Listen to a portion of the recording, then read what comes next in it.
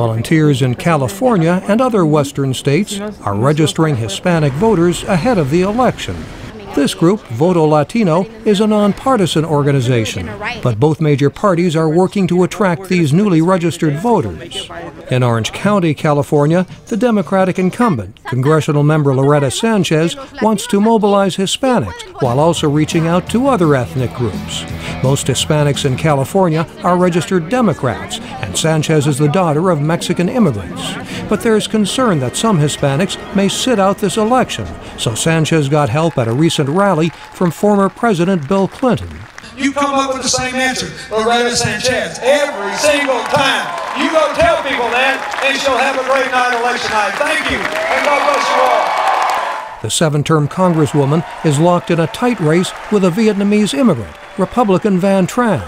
Tran is getting help from prominent Republicans, including former Alaska Governor and Vice Presidential candidate Sarah Palin. And we will get on the right track.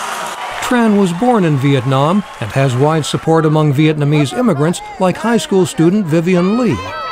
Because I think he's good and he's a great guy, and I think Loretta Sanchez, 14 years, she have to go step up, and then Van Tran have to come. We need change. Orange County has large numbers of Latinos and the highest concentration of Vietnamese immigrants in the United States, and Republicans hope to get support from both groups.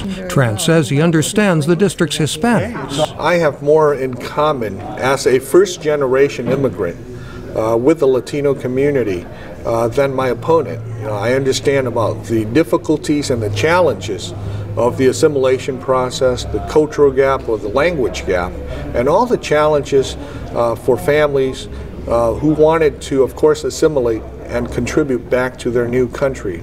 Democrat Sanchez says she appeals across ethnic lines because of her record. The Vietnamese-Americans here have the same issues that the rest of the community does.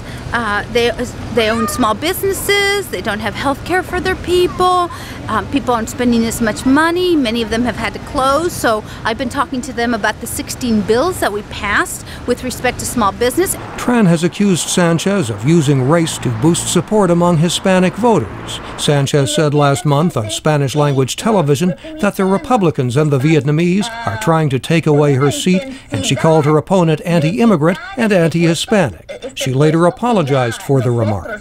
Some in the district say they do not vote along ethnic lines. Both parties say at a time of voter frustration, they must mobilize to win and generate enthusiasm in the remaining days before the November 2nd election. Mike O'Sullivan, VOA News, Orange County, California. Exactly. Thank you so much for your support, Hello, this is sir. William Crumlin. You have a wonderful day. Hello, William. My name is...